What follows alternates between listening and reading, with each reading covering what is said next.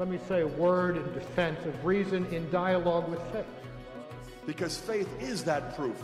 Faith unites us to that substance. But reason, in order to realize its full potential, needs the horizons revealed by and truths contained in the faith. And not just any faith, but the Catholic faith.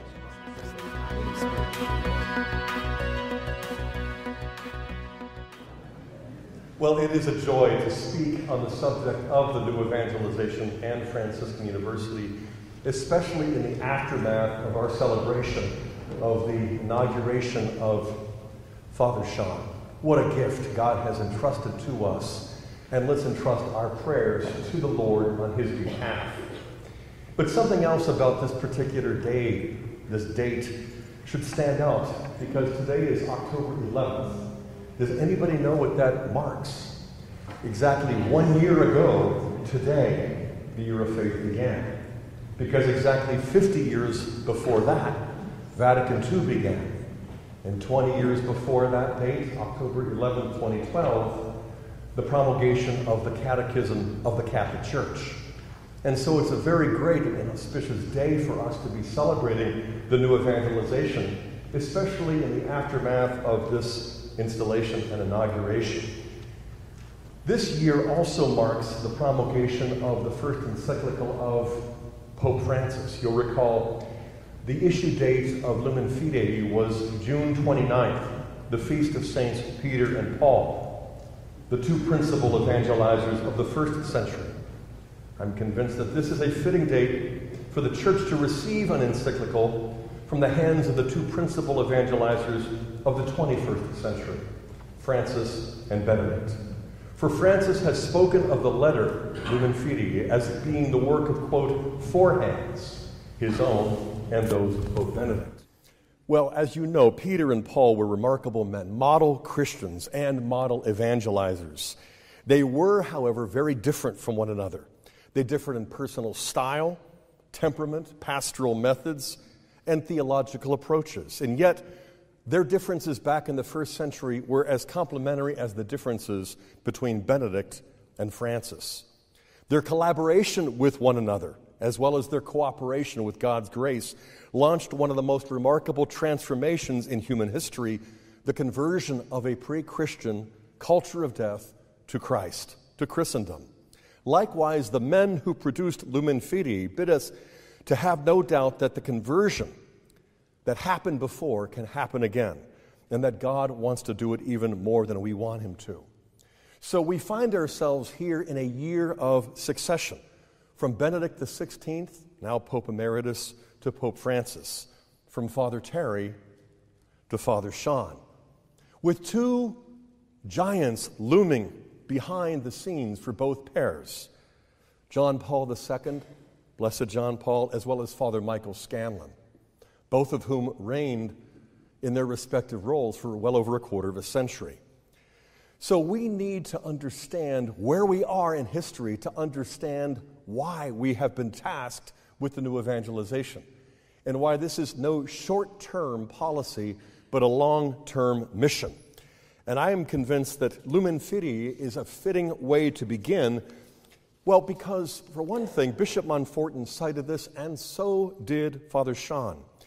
Both of them, in fact, cited Article 25 of this encyclical, because in Article 25 we have the emphasis on what is called the bond between faith and truth, precisely that bond which is being questioned, denied, attacked in contemporary culture. In the end, we read, what we are left with is relativism, a dictatorship of relativism.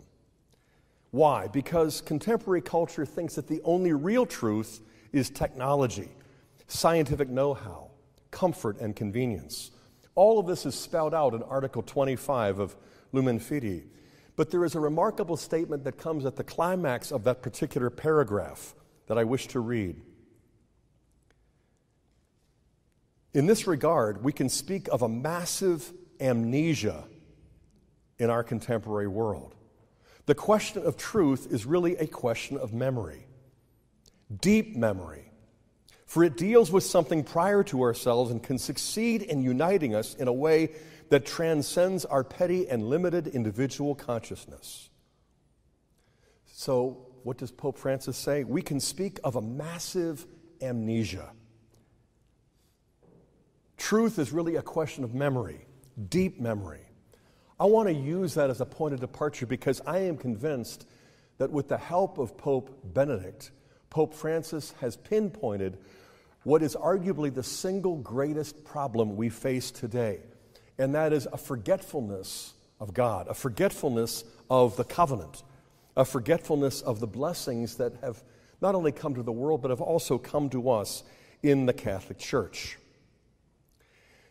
As we think back to the origins of the new evangelization, we go back, of course, to what the Year of Faith is commemorating, and that is Vatican II, that started on October 11th, 1962. But I think we need to overcome our massive amnesia, not only by going back to Vatican II, but also considering what came before Vatican II, because the church didn't start with Vatican II, nor did a new church begin. There is a hermeneutic of continuity which is undergirding authentic reform. I'd like to divide up my remarks this evening into two parts. First of all, I'd like to look at the new evangelization, and then secondly, I'd like to look at Franciscan University's unique role as the flagship university of the new evangelization, quoting Dr. Cirilla earlier this afternoon. When you compare Vatican II to Vatican I, one thing stands out. It is the Catholic faith. Back in 1870, the marriage of faith and reason, that the incarnation of the eternal Word made possible, was precisely what the great teaching of that council was focusing on. And as you consider the documents of Vatican II, the good news of the incarnation, of the Paschal mystery, is certainly updated, but not in any way changed in substance. However, there is one notable contrast when you look at the documents of Vatican I and compare them to the documents of Vatican II, and that is the emphasis on evangelization. Vatican II used the term gospel evangelium only once, and then only to refer to the four Gospels, Matthew, Mark, Luke, and John. It never used the term evangelize, evangelizing, evangelization. In contrast, Vatican II mentions gospel 157 times, evangelize 18 times, and evangelization 31 times. So, cognates of the Latin evangelium occur approximately 206 times in these 16 documents.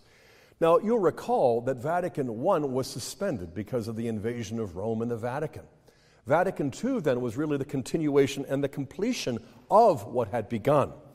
So even still, I want to emphasize the continuity, the consistency of Vatican I and Vatican II. But when we consider what the Holy Spirit led the bishops to emphasize in the evangelization, we can see the great need that emerged in the 50s and the 60s. Becoming Pope in the middle of Vatican II, Pope Paul VI, formerly known as Cardinal Montini, clarified his selection of the name Paul. There had not been a pope named Paul for centuries. He made it clear that it was his desire to pattern his papal ministry after the apostle to the Gentiles, which he proceeded to implement even before Vatican II concluded in 1965 by going to the Holy Land and to India in 1964. He proceeded to make 15 apostolic journeys to various nations over the course of the next 6 years. Now, of course, all of that is forgotten and overshadowed because of what Blessed John Paul did. But as a matter of historical fact, no pope before Paul VI had ever made any apostolic journeys to other continents. Shortly after Vatican II was over in 1965, he changed the name of the Congregation of the Propaganda Fidei, the propagation of the faith, to the Congregation for the Evangelization of Peoples. When he was getting older and running out of steam and unable to make these apostolic journeys to other continents and nations, he proceeded to devote himself to the preparation for a synod on evangelization held in 74 in order to promulgate what proved to be the most influential document of his ministry that came out the next year, Evangelii Nunciandi on evangelization in the modern world. Just 3 years before he was called home to heaven, he stated the thesis of this particular document from the outset, and it was the cumulative and climactic statement of years of ministry going back to the middle of Vatican II. He said, and I quote, "Evangelization is in fact the grace and vocation most proper to the Church, her deepest identity. She exists in order to evangelize, to be the channel of the gift of God's grace, to reconcile sinners with God, and to perpetuate Christ's sacrifice in the Mass, which is the memorial of his death and glorious resurrection." Unquote. Note how the Pope identified the Church's mission to evangelize with the Eucharistic sacrifice, the Paschal mystery, which for us is at the heart of the Catholic gospel. But as I said, these amazing accomplishments were eclipsed because of what Blessed John Paul proceeded to accomplish. From 1978 until 2005, he made well over 100 apostolic journeys, clocking in nearly 1 million miles, but basically picking up the theme that had been left off from Vatican II and Pope Paul VI. The term new evangelization was actually not found anywhere in the documents of Vatican II, nor employed by Pope Paul VI. It was utilized for the very first time when John Paul returned to his own homeland of Poland. In June of 1979, on the 9th, when he had returned to his own diocese of Krakow to speak to the factory families gathered at Nowa Huta, where he knew after the boot heels of Nazism and communism, these factory families had been oppressed and brought to the point of spiritual exhaustion. He used this meeting as the occasion to emphasize what he identified, diagnosed as the deepest need for his own countrymen, and that is a new evangelization. But he didn't employ that phrase again for another 4 years. It wasn't until he came back to America, addressing American bishops at Port-au-Prince, Haiti. In 1983, he announced that the new evangelization was not just a diagnostic need that would be addressed by the Church. It would be the highest priority and long-term mission that would fulfill the rest of his own ministry. Curiously, he announced in 1983 at Port-au-Prince, Haiti, that he would see the beginning of the new evangelization in a formal sense coincide with the coming of the year 1992. Why, he was asked? Because, he said, that will mark the 500th anniversary of the founding and the first evangelizing of the Americas. And indeed, you go back 500 years, and in 1492, when Columbus was sailing the ocean blue, what were the most populous Catholic countries in the world? They were Italy, Spain, France, and Germany. 5 centuries later, what are they today? In first place, Brazil. In second place, Mexico. In the third place, our own United States. Countries that didn't even exist 5 centuries ago are now the most populous Catholic countries in the world, and arguably the most influential for the future of the Church. What about those that were the most populous 5 centuries earlier? They're struggling to rediscover their own spiritual tradition, a lost legacy on the verge of extinction. So where will we be? That's really the question implied in this mission. Where will the Americas be? Where will the Church be in 5 centuries?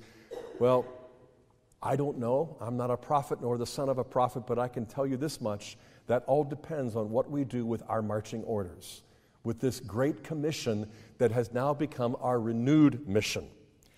Before 1992 arrived, you might recall that Pope John Paul prepared the Church for the official launch of the new evangelization by publishing Redemptoris Missio, the mission of the Redeemer, the thesis of which was the new evangelization and the necessary preparations for it to be properly implemented. Once again, just like Paul VI had done before, John Paul was very clear in stating his thesis, and I quote, "I sense that the moment has come to commit all of the Church's energies to a new evangelization. No believer in Christ, no institution of the church can avoid this supreme duty to proclaim Christ to all peoples. The new evangelization is new not because the church had suddenly stopped evangelizing for centuries. He goes on to make it very clear that the church has always evangelized and will never cease. But what is so new about the new evangelization is not only that it calls forth the efforts of every believer in Christ and every single institution of the church with no exceptions, no exemptions, but that it also is intended to target those who have suffered the loss of faith. This has been a point that has been made for the last 2 days repeatedly by Father Hahn, by Bishop Montfortin, as well as by Dr. Don Garvey as well. The new evangelization, we hear a lot about it. I think some people are tempted to regard it as a sort of ecclesiastical jargon. I think already there are signs that a sort of new evangelization fatigue is setting in. Is this just an excuse to create more committees, more dicasteries and this sort of thing? Clearly it's not. But we run that risk unless we really get to the heart of what it means. Now, I've already emphasized the last 5 decades as well as the last 5 centuries to gain historical perspective. But parenthetically, I'd also like to just mention in passing how important it is for us to also recognize the role of Pope Pius XII, the Pope who had been Pope up until John the 23rd, who called the Second Vatican Council. We now refer to him as the Venerable Pope Pius XII. Recently, Pope Benedict, now emeritus, said, and I quote, "With the exception of sacred scripture, this Pope is the authorized source that the Vatican II documents cite most frequently." Thousands of quotations in the preparatory and the final documents of Vatican II, and first place sacred scripture, second place Pius XII. In fact, Pope Benedict insisted that the writings, the teachings of Pope Pius XII represent the interpretive key. And when you go back and look at the years that came before Vatican II, you recognize how unnecessary it really is to argue for a hermeneutic of continuity, because the continuity is manifest. It is explicit. In less than 20 years, he produced more than 40 encyclicals, more than all the other popes of the 20th century put together. But not even half of what Leo XIII did. As President Garvey reminded us this morning, he did 85 in a little more than a quarter of a century. And so when we look to overcome the massive amnesia and recover our own deep memory as Catholic Christians, we lay hold of the legacy of Vatican I and II, of Pius XII, of Paul VI, of Blessed John Paul, as well as Benedict and Francis. Sometimes we're too close to history to recognize the uniqueness and importance of the events that are happening all around us, because we had midterms this week. And what could be more important? Well, do not give in to the tyranny of the urgent. It is time to step back and to recognize the divinely important events that are going to define who we are and what we do together as Catholic Christians and as members of Christ's body who are called here to Franciscan University of Steubenville. As I mentioned a moment ago, the new evangelization is new, not because the church had ceased and now is resuming, but because the particular form of evangelization has emerged in a distinctive way. John Paul distinguished 2 forms of evangelization. The first form he identified as primary, and that is precisely what the church has been doing for peoples who have never heard of the gospel or encountered Jesus. It's an unbroken record of 2,000 years of priests, religious, missionary societies, and martyrs.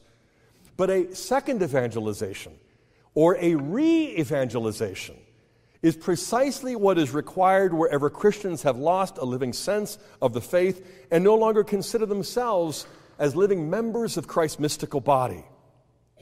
For Blessed John Paul, Benedict, and now Francis, Both priorities are inseparably linked and equally urgent.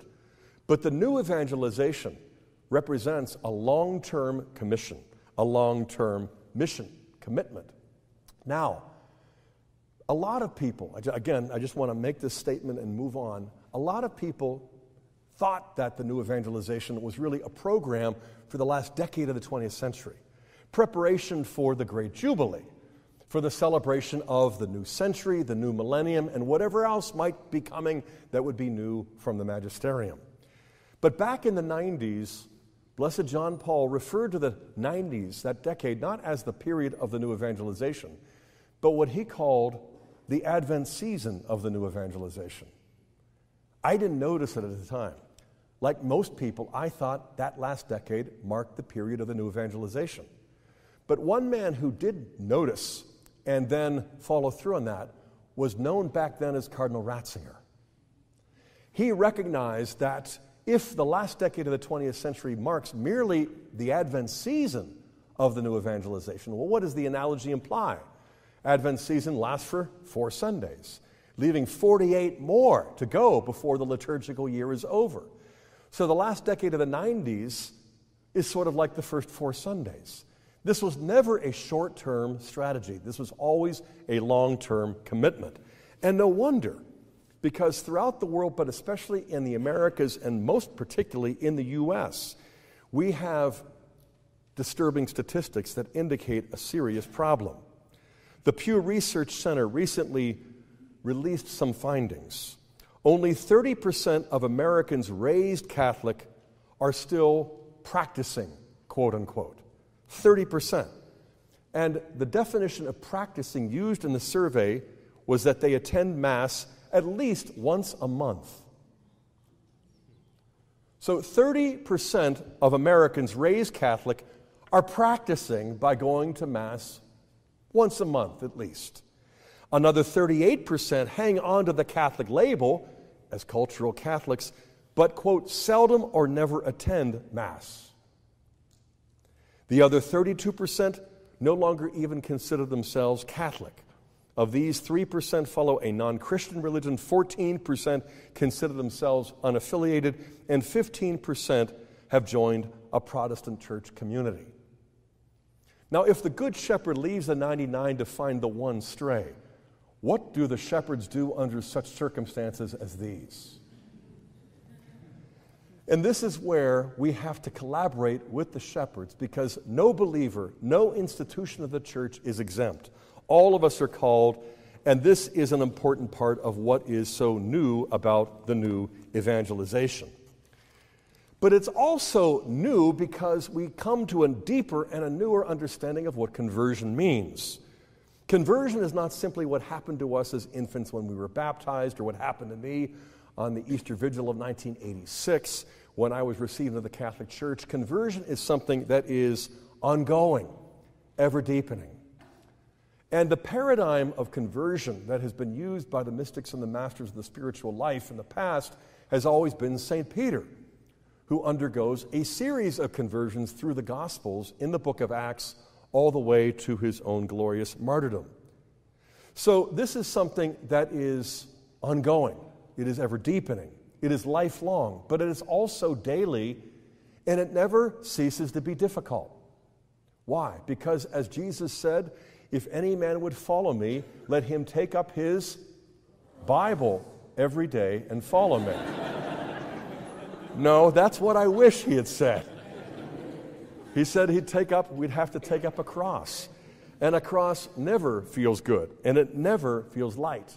It's always going to require supernatural grace to overcome our own natural weaknesses.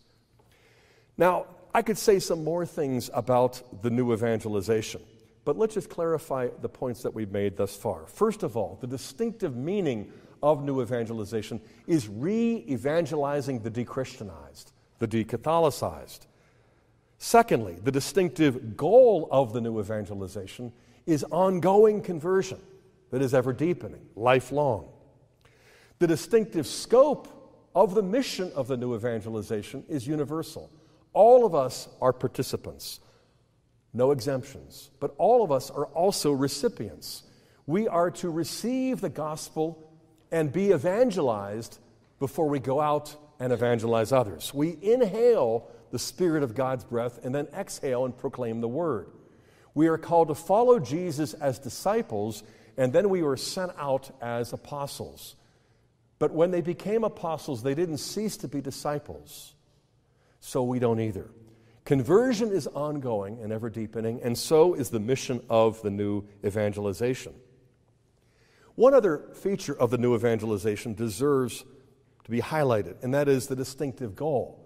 We can see that it's not just a conversion that is a once-in-a-lifetime event. We can also begin to sense that this conversion is not simply that is a lifelong experience for individuals, because what the new evangelization faces is the dictatorship of relativism, a radical secularism, a post-Christian culture of death.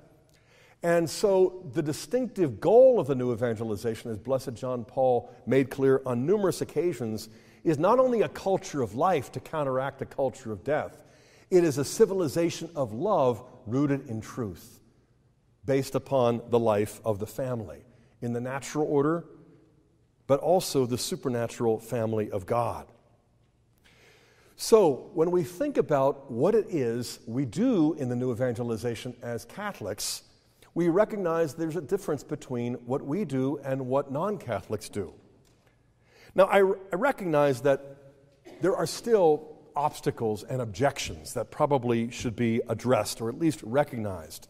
Let's face it, there are many cradle Catholics that we encounter who are a little skeptical of all this talk about the new evangelization.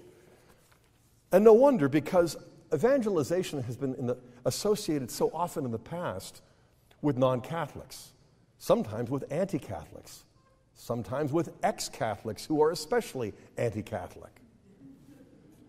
And also we recognize that the means can be anti-intellectual, emotional, and downright manipulative. Besides, in America, religion is a private matter, and there are many Catholics who'd prefer to keep it that way. And so the idea of being an evangelical Catholic still strikes many people as a sort of oxymoron, like a married bachelor. I am convinced that once we come to understand what the good news really entails, we'll see that it's not a contradiction or an oxymoron, it's a virtual redundancy. To be truly Catholic is to not only be embraced by the gospel, but it is to long for others to be so embraced. Now, we've already heard references to the other objection. That is, well, preach the gospel at all times, and when necessary, use words. The words of St. Francis of Assisi, correct? Well, I talked to a number of professional Franciscan historians here and elsewhere, and you can look all you want, but you can't find any proof that he actually said those words. But regardless, if any man ever lived a life that was so holy, words were unnecessary, it was St. Francis. And what did he do? He used words all the time, just like his master and our Savior. There's a man who lived a life so holy that words would have been unnecessary, except, of course, they're not. And if ever you're tempted to think that your life is just so upright, so compelling, that all you need to do is live it and let other people watch you, and that will evoke the grace of conversion. Look in the mirror, but then before you answer the question yourself, ask your roommate or your spouse. There is no reason that we should begrudge the evangelical non-Catholics for evangelizing, but I think it is time for us to take up the task ourselves. There's another aspect of the new evangelization that is worth highlighting, and that is what Blessed John Paul emphasized back in May of 1982. In the year of the launch of the new evangelization, he gave a talk on several occasions, and it was published in L'Osservatore Romano, entitled Base the New Evangelization on the Eucharist. Cardinal George echoed those words by saying that all evangelizers proclaim Christ, Catholic evangelizers proclaim a Eucharistic Christ. More recently, Archbishop Gomez of the Los Angeles Archdiocese said, and I quote, "Catholic evangelization must be intensely Eucharistic," unquote. And no wonder, because for us, It is more than a personal relationship with Jesus Christ that is established when you discover, 1, God loves me, 2, I've sinned, 3, Christ died for that sin, and 4, I must believe in order to lay hold of that gift. These are the 4 spiritual laws that have been shared tens of millions of times by non-Catholic evangelizers, and there is no reason why Catholic evangelizers can't identify the initial kerygma in the same terms, because this is where it starts, with the love of God. And yet it also must proceed to recognize the bad news of our sin before the good news of the divine cure is embraced, that is Christ's death and resurrection. And so the necessity of faith, that 4th and final stage, is not the end game, it's the beginning. These are the first 4 steps of the prodigal son on the long journey back to the Father's house. And where it ends is, of course, in the Holy Eucharist. More than a personal relationship, more than a personal commitment, we have an interpersonal covenant. And this is where the new evangelization has so much to learn from the old evangelization, because the old evangelization, as the Catechism describes it, went in 3 stages. Evangelization entailing initial conversion, when you hear the simple gospel. And then, after being evangelized, you're catechized, where you learn the Apostles' Creed and the Our Father. You learn to pray and fast. But after a prolonged period of being catechized, you are then sacramentalized on the Easter Vigil with baptism, confirmation, and Eucharistic communion. That is the goal, but even that is still but a beginning. So it is in the natural order. When you fall in love, it's a period of courtship. When you make a commitment, like I did with Kimberly back in the 70s, it's engagement. But the goal of that was, of course, the marital covenant that we entered on August 18, 1979. Interpersonal communion, a family bond that reflects the inner life of God the Father, Son, and Holy Spirit. That is why, for us, it isn't a sprint, but a marathon. It's something that can be started in a day, but it's not over and done in a day. It takes days, weeks, months, years. It takes a lifetime, precisely because the need is for ongoing and ever-deepening conversion.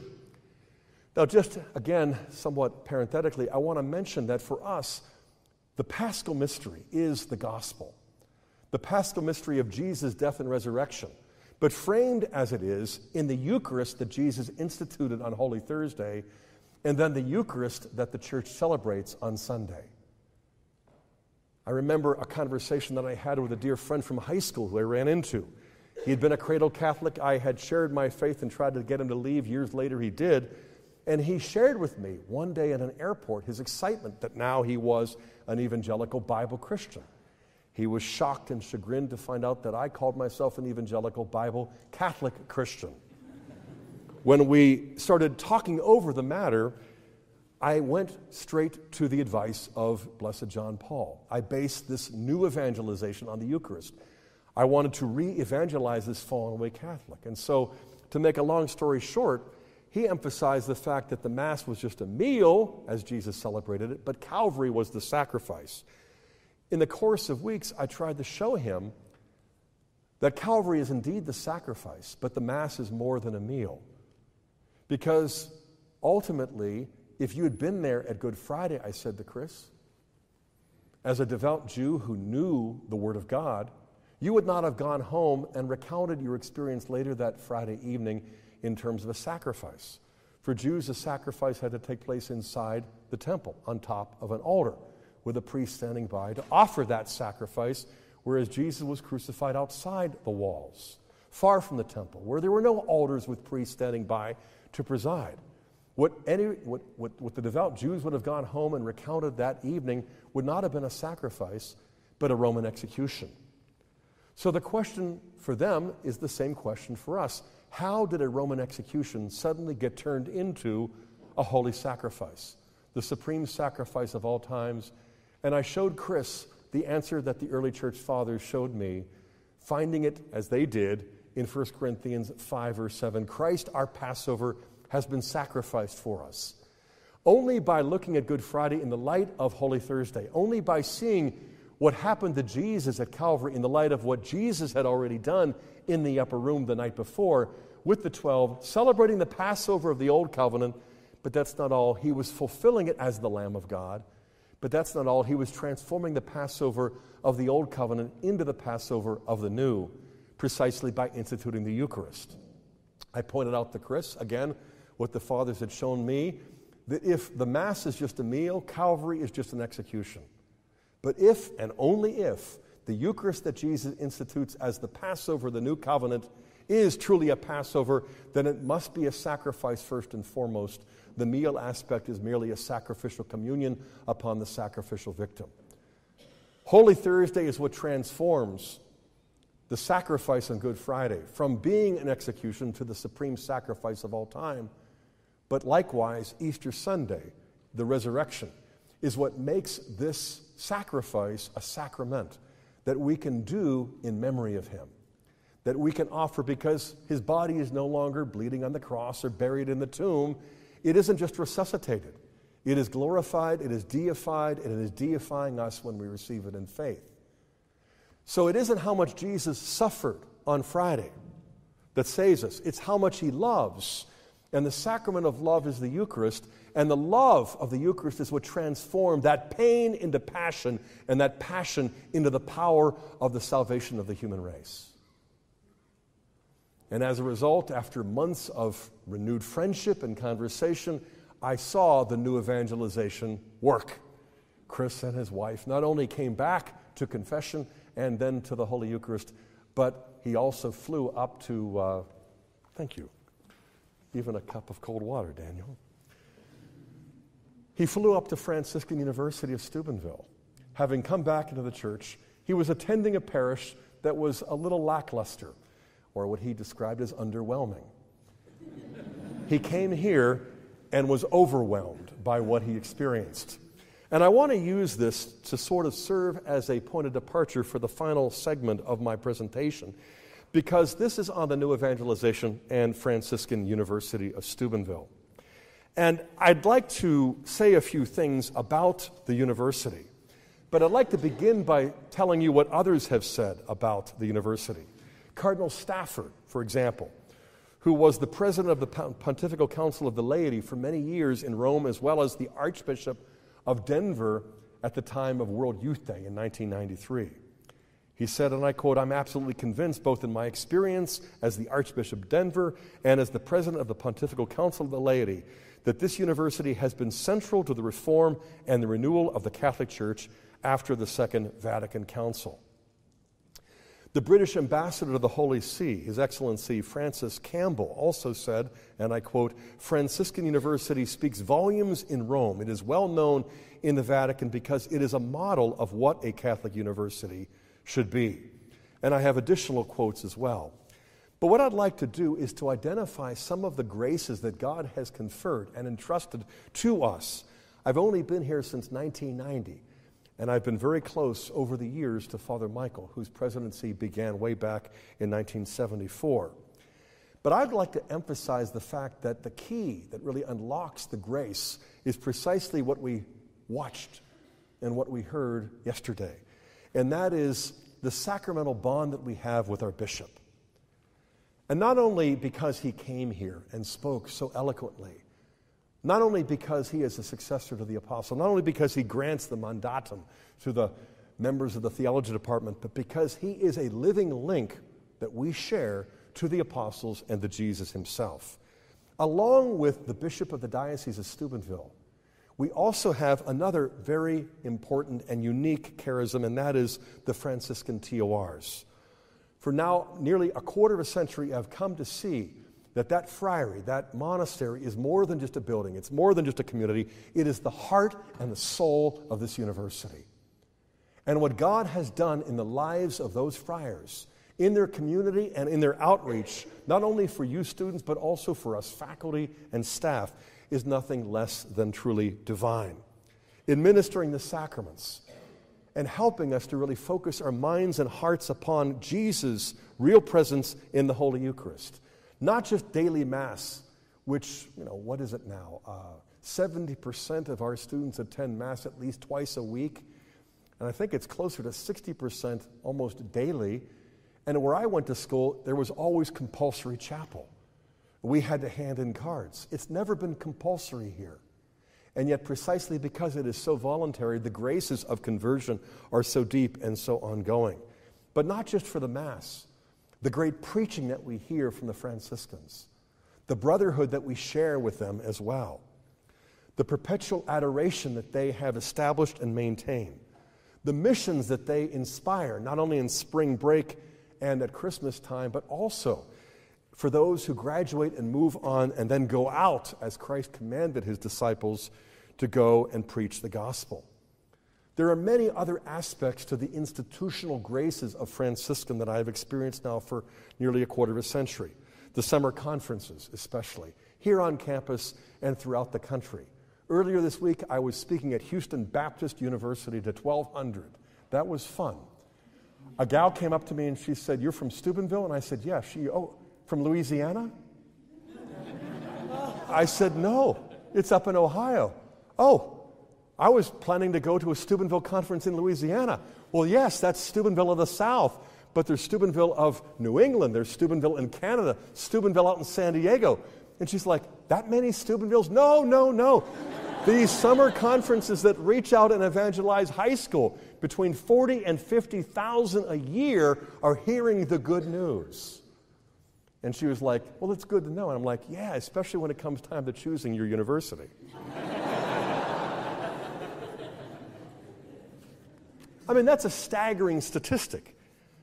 Annually reaching out to over 40,000 high school kids at a time where the culture is not really collaborating with us in sharing the good news of Christ.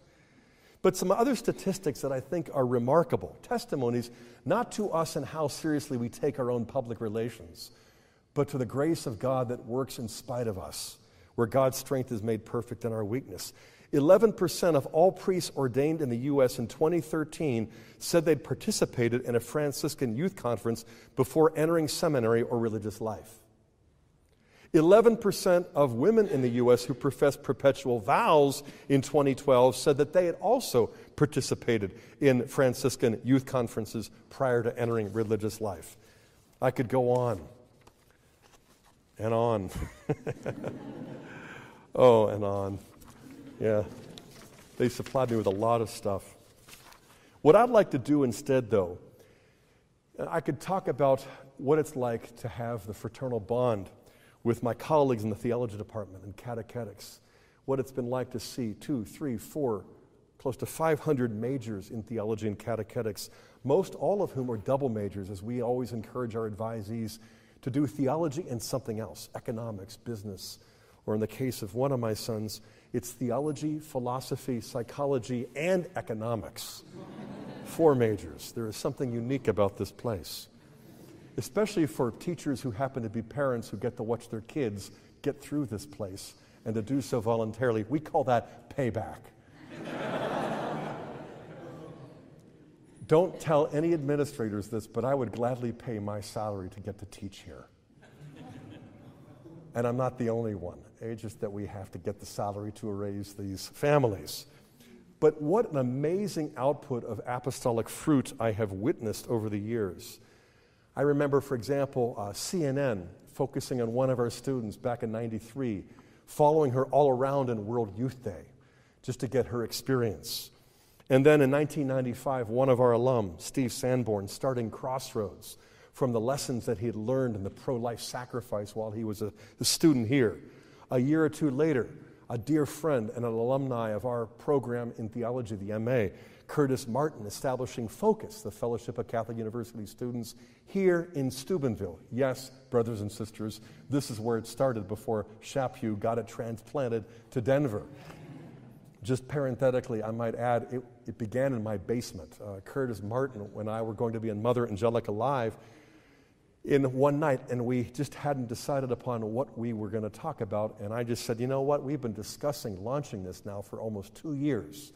Let's just announce it tomorrow." And he's like, "You're crazy." And I said, "No more than you are." And so the next morning before we flew, I announced to all of the kids in my classes, we had just had midterms and they'd done a rather mediocre job. There will be extra credit for anybody who crosses the river and goes to the Ramada Inn, where we're going to have a conference on Saturday called Getting into Focus. And on the plane flight down to Alabama, Curtis and I organized our 4 talks. Nearly 50 kids showed up and got their extra credit, and we also found the first 4 focused missionaries that year and beyond.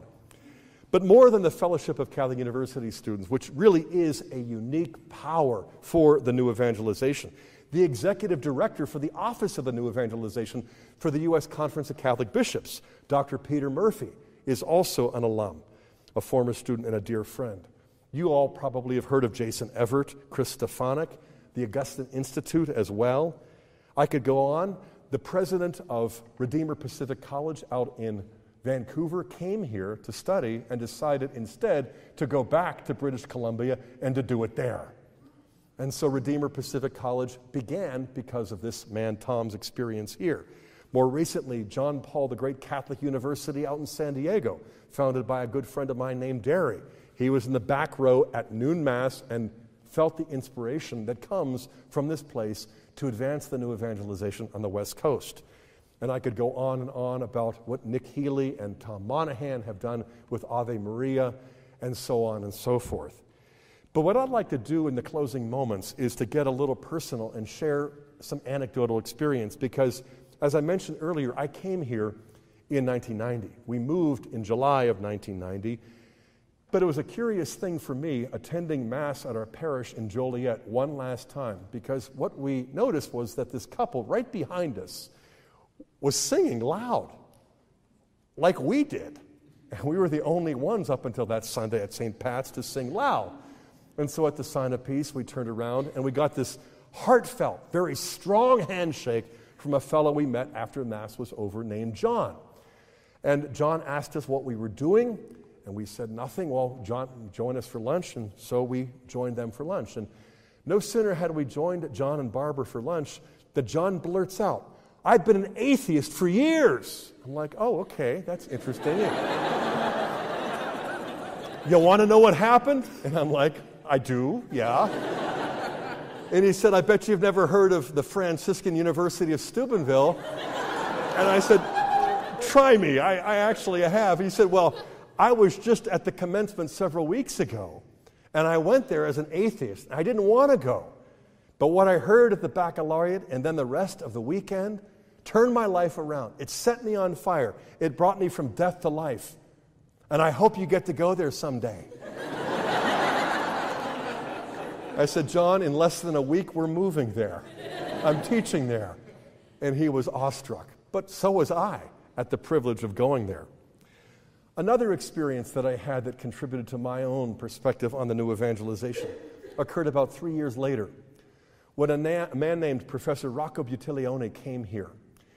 He was perceived he was not only a close friend of John Paul's, he was also recognized as having had a hand in the drafting of an encyclical, Centesimus Annus. And without acknowledging his role, he did help us a great deal in understanding this important encyclical. In the give and take that we had, it was fun to watch his interaction with the students. I remember, I think it was the last question of the visit, where one of our students asked him, because he was so fluent in conversing with Marxists and postmodernists and radical feminists and nihilists, what can we do to be more effective at evangelizing them? And with a twinkle in his eye and a big smile, he said, make friends. He said, because as long as Marxism and feminism and postmodernism are positions to refute, you're not going to really be effective. But once you enter into the bond of friendship with Marxists and feminists and postmoderns and deconstructionists, then suddenly out of friendship you will allow yourself to feel the force of the arguments that have persuaded them, but you'll also be able to enter into a critical sympathy to show them where whatever truths there are will lead to the one who is the truth. Friendship is the key. I'll never forget that. Because he not only embodied it, but he also inspired a room full of our students to go out and do just that. And then about 5 years later, one of the most famous philosophers of the 20th century, a Jesuit professor at Fordham for years, Father Norris Clark, came and took a sabbatical and taught First, I think, around 97 or 98. Then he came back and taught a graduate course in the year 2000. It's hard for me to impress upon you just how much prestige that lent to Franciscan to have Norris Clark coming here to teach.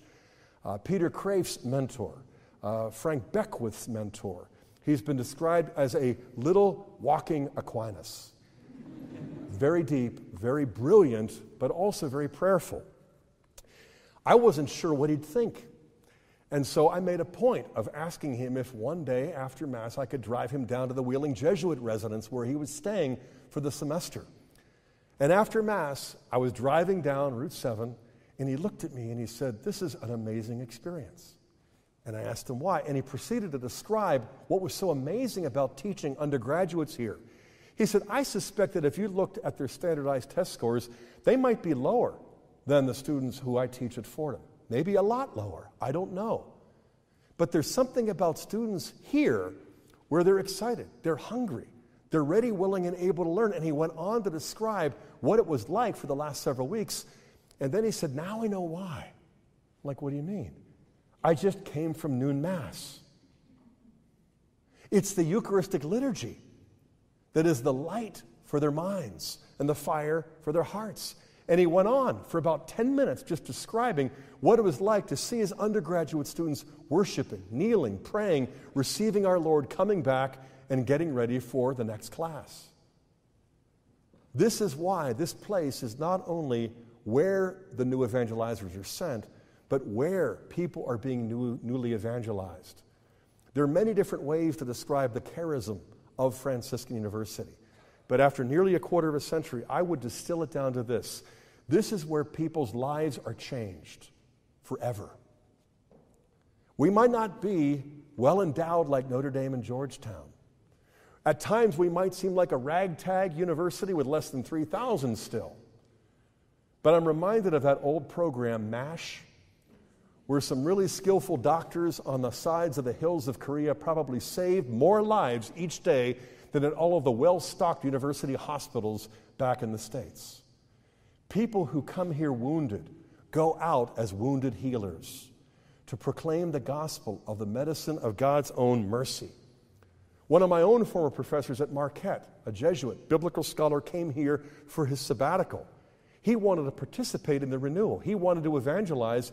At the end of the semester, he said, "I have been evangelized. My priesthood has been renewed." And as a result, he said, "I look through the eyes of my students and see the scriptures in a whole new way, like a child." You might only be here for 2 or 3 years. You might be here for all 4 and stay for the masters. However long or short it is, I want you to know that God has called you here just like He has called me. And it's not only to teach us, it's to change us.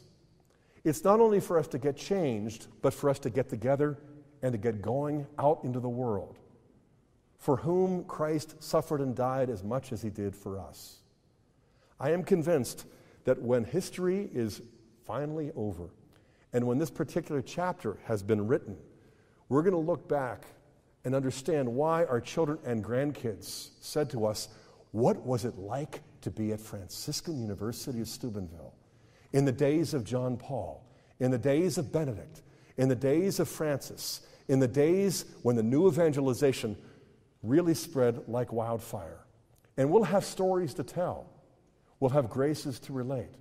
But we'll also see the lives of the loved ones of God, His beloved sons and daughters, who have been in our households, in our classes, in our rosary walks, in our pro-life marches, who are going to shine like the stars in heaven forever and ever. That's who we are. That's why we're here. And as long as we remember how God's strength is made perfect in our weakness, we're going to be the instruments by which the new evangelization succeeds beyond our prayers and beyond our wildest dreams. If God did it before with a pre-Christian, imperial Roman, pagan culture of death, there's no reason to think He can't do it again. I am convinced that He can and wants to more than we want Him to, and that He is capable of doing more than we're capable of asking Him thus far because of how little our faith is. So let's join our hearts together now in prayer and ask Him to increase our faith. In the name of the Father, and of the Son, and of the Holy Spirit. Almighty God, our Father in heaven, we are so unspeakably proud of you for what you have accomplished in creating this world and in sending your Son, our Lord Jesus Christ, to redeem it. Not just to forgive us of our sins, but to heal us. And not just to heal us from the effects of our sins, but to make us holy. To transform us through your love, to make us saints and nothing less. We thank you, Lord, for the communion that unites us to all believers through baptism and the Holy Eucharist around this globe and stretching all the way from earth to heaven. We thank you, Abba Father, not only for the gift of Jesus Christ, but for the power of the Holy Spirit, the principal agent of the new evangelization. In order for this new evangelization to bear fruit that is enduring, we need a new Pentecost. We need to experience the graces and the gifts of the Holy Spirit in a new way every day. Father, this is what Jesus Christ has merited through his passion, death, and resurrection. So hear our prayers that originate not simply in our hearts, but in his most sacred heart, especially as we unite our voices and pray that family prayer that he himself taught us. Our Father, who art in heaven, hallowed be thy name. Thy kingdom come, thy will be done, on earth as it is in heaven. Give us this day our daily bread, and forgive us our trespasses, as we forgive those who trespass against us. And lead us not into temptation, but deliver us from evil. Amen. Hail Mary, full of grace, the Lord is with thee.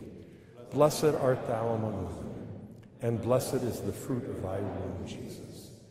Holy Mary, Mother of God, pray for us sinners, now and at the hour of our death.